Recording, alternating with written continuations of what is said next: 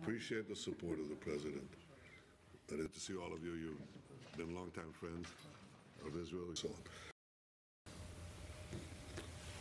Victory is within reach. It's a few weeks away. Now we are told, this is it, last point. Now we are told, you can't do this. If you go into Rafah, you're going to have a humanitarian catastrophe.